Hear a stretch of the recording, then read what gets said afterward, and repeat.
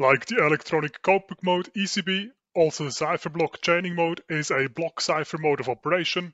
and as such responsible to help a block cipher like AES to encrypt plaintexts longer than the block size, which in the case of AES is 128 bits. As opposed to the insecure ECB mode of operation, the CBC mode now allows for a randomization of the input plaintext, which helps to prevent the security weakness of ECB, which deterministically encrypts each equal 128-bit block of the input plaintext to an equal 128-bit block in the ciphertext. This randomization of the input plaintext is incorporated into the CBC mode of operation by making use of 128 random bits in the form of an initialization vector. This initialization vector is then used to randomize the first 128 bits of the input plaintext,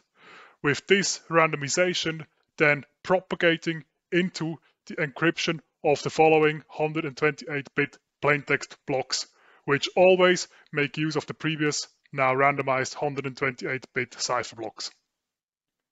In the following demonstration, you will see how I made use of AES and the CBC mode of operation in Python, and how I demonstrated that the CBC mode of operation now securely manages to encrypt the black and white image of the Mandelbrot fractal, which ECB failed to do.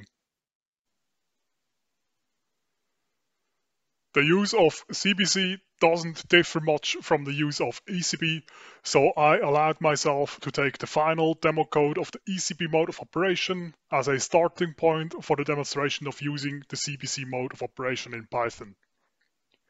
Instead of an AES-ECB cipher object, I now needed to have an AES-CBC cipher object, for which I had to import the CBC mode of operation instead of the ECB mode of operation. The CBC mode of operation now additionally requires a 128-bit initialization vector, which I again sampled from the Python OS-urandom library function by sampling 16 bytes, which amounts to 128 bits in total. With this initialization vector, I could then construct the AES-CBC cipher by passing it the CBC mode of operation with the initialization vector. Using PyCharm, I renamed the resulting cipher object from AES-ECB cipher to AES-CBC cipher, and only had to make sure that the Mandelbrot image encryption now also creates a new and appropriately named file to then, at the very end, demonstrate the CBC mode of operation effect on the encryption and to being able to compare against the effect of the ECB mode of operation. Stepping now through the program with the debugger, it's clear that the ciphertext of the unpadded plaintext is still a random-looking string of bytes. Recovering the plaintext still only results in a cut-off version of the original plaintext.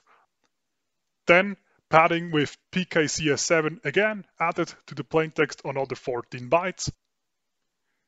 The ciphertext of the padded plaintext is now a random-looking 48-byte long byte string.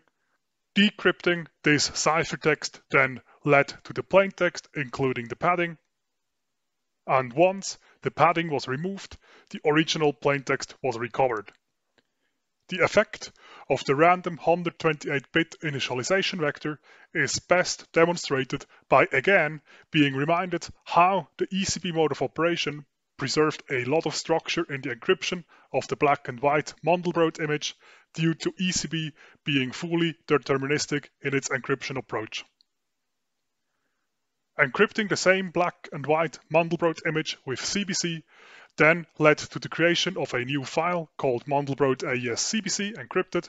and once having the encryption with the CBC mode of operation side by side with the encryption of the ECB mode of operation, it's clear that this encryption is now a randomized encryption which doesn't conserve structures of the plaintext into the ciphertext and which allows for CBC to indeed be considered a secure block cipher mode of operation.